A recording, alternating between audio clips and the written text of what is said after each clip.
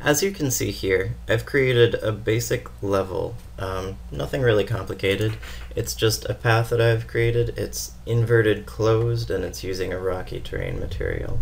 Okay, what I want to talk about here is doing colliders for terrain like this. Okay, so the easiest thing to do, if you go under the path terrain component and just check create collider, you can see the edge there turns green, indicating that a collider will be generated along these lines.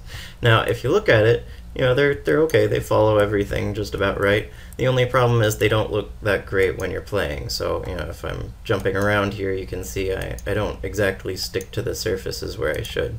And so this is mostly going to be about that, alright?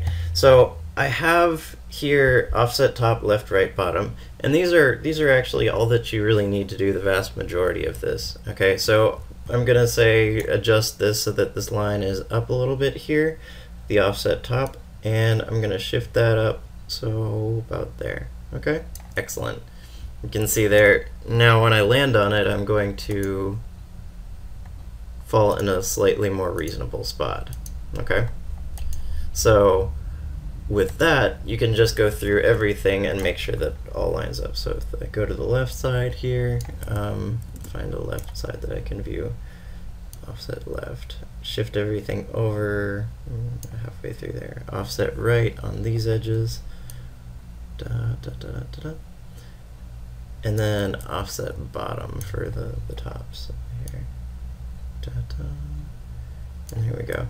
And that should look significantly better.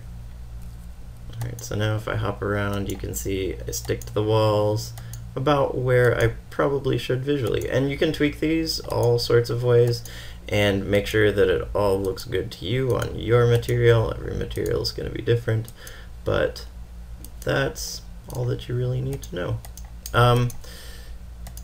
Note here, colliders are not created in the editor. They don't actually come into play until you start the game, where it generates the colliders afterwards. Okay, so don't worry if that doesn't show up right away.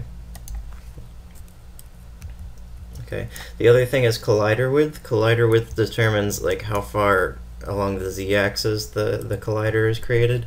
That way, if you have multiple colliders perhaps close to multiple terrain pieces on the z-axis, perhaps close to each other, you can play with that and make sure that works. Or if you have a large object or objects that may be colliding on this plane, you can do whatever you want with that.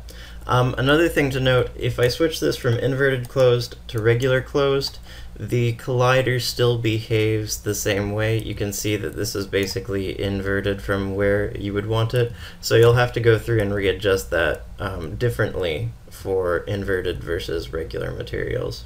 Okay, so something to keep in mind. Each collider is per the individual terrain rather than for the material. There we go.